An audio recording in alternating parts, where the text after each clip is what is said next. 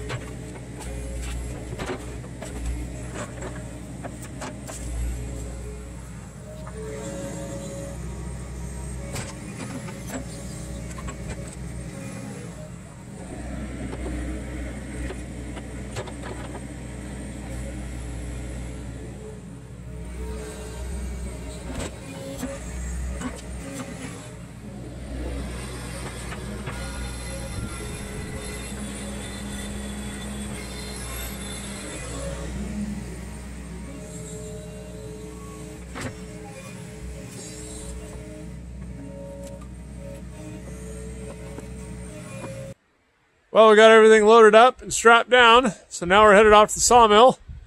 Now I get to be a log truck driver today.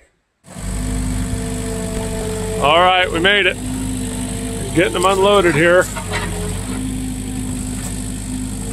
So we'll get a few of these unloaded. Well, I get them all unloaded. And up on the saw.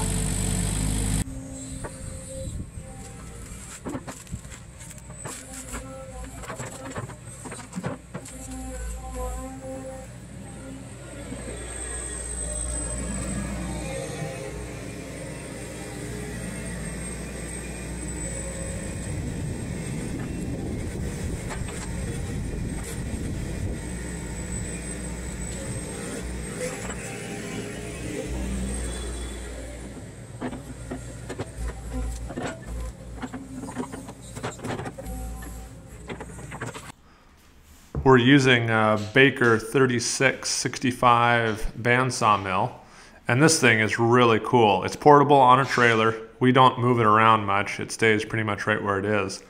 But it can cut up to a 36-inch diameter log.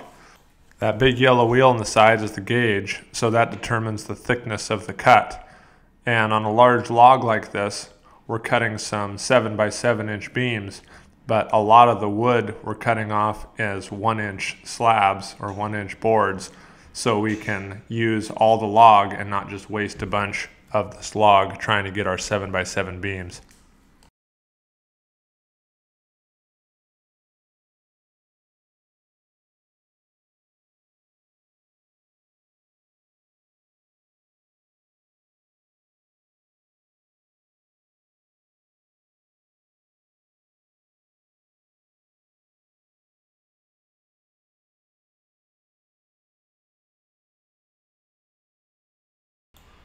Running a sawmill is as much an art as it is a science, and so there's lots of shots of the sawmill operator and myself arguing or discussing how to get the best or the most amount of wood out of each beam.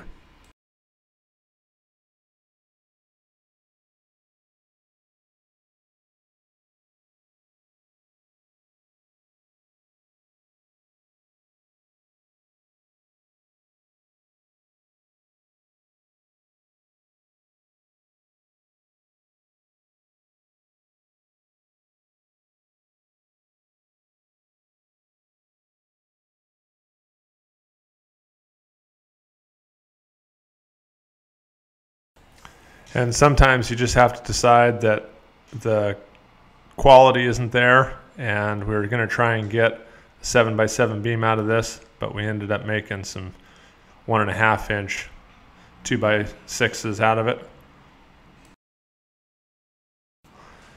One of the other issues with these big butt logs is this western red cedar has a huge amount of butt swell on it. And because our mill can only take a 36-inch diameter log, some of the butts on these cedars are well over 36. So here I'm showing how we get around that. I'm taking my saw and I'm just cutting off as much butt swell as I can so we can get it into our saw and get it cut down to size.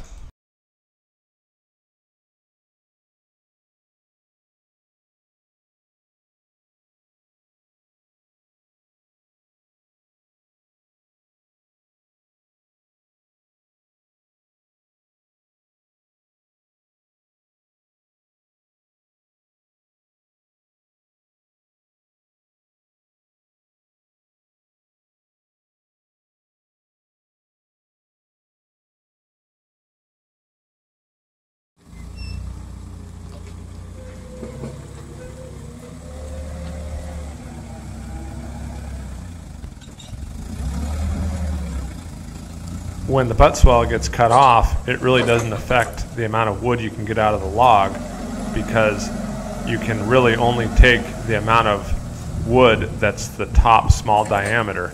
You can see here I just cut off about the lower third of the log, so all that was going to be waste anyway.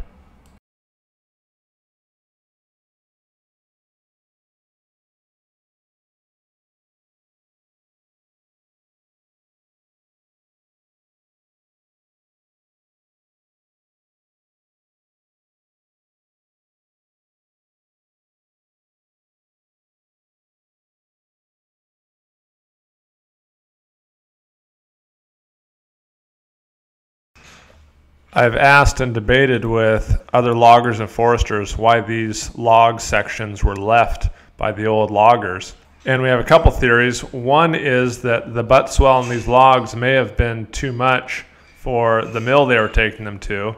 The other theory could be that some of these logs have rot in them, or this one you can see in the lower right-hand corner has a big split in it. So maybe they just culled the bottom 8-10 feet of some of these logs. But another option that might be the best one is that a lot of the western red cedar here in the Pacific Northwest gets made into telephone poles, and the bottom 8 or 10 feet of the logs oftentimes get cut off because of the butt swell and or a little bit of rot. and so they may have logged this property for poles previously and cut off a bunch of good wood that now I'm using. The sawmill operator always gives me a hard time because these butts have been laying in the brush for 2 or 3 years, and western red cedar is very rot resistant, but he still calls it bogwood. I bring him up a bunch of bogwood. But I've sold a lot of wood, and we get a lot of good material out of some of these butt logs, so I'm not letting anything go to waste.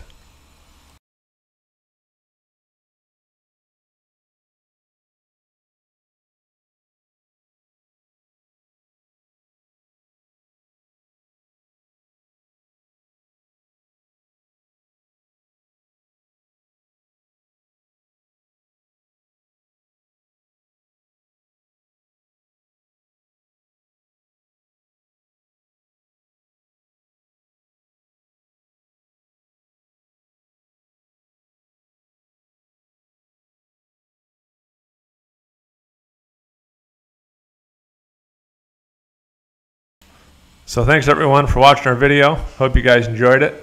If you have any questions or comments, please leave me a question in the comment section below. Otherwise, we'll see you on the next video.